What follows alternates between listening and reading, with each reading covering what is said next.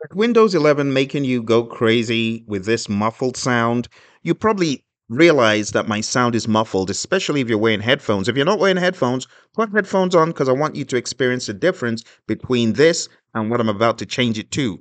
To unmuffle your mic, you need to go on down to the sound panel, type in sound panel in search, hit enter, it will come up, hit the sound option. Here is your sound panel.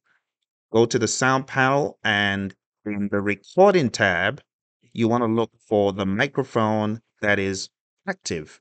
In this case, it's my Mono Elf mic.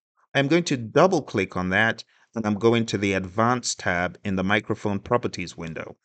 Over here, you can see that give exclusive mode applications priority is checked. This is not the culprit though, but still for privacy reasons, you want to uncheck this.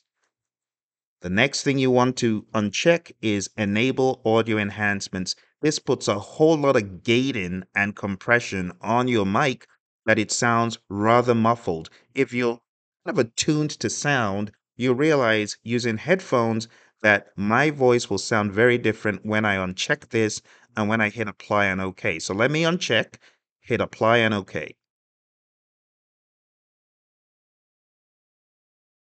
And now you should be able to hear a world of difference. I'm going to hit OK to finish it off completely.